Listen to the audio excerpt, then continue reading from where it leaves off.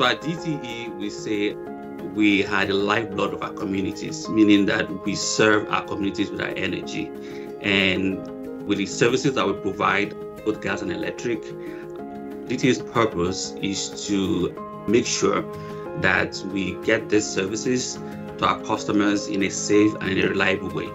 So as an engineer with DTE, my role, my work every day is to ensure that our gas infrastructure, our gas facilities are running in a safe manner.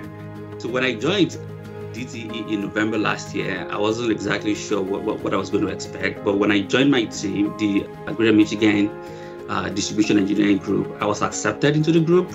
And one of the very first things that I found out within the group was that everyone's opinion mattered. So my work as an engineer is very important to the community that I serve. And every day that I wake up, I know that the project that I'm going to be working as an engineer is going to impact my community in a significant way. And I want to make sure that I'm doing that in such a way that it is safe and that is reliable.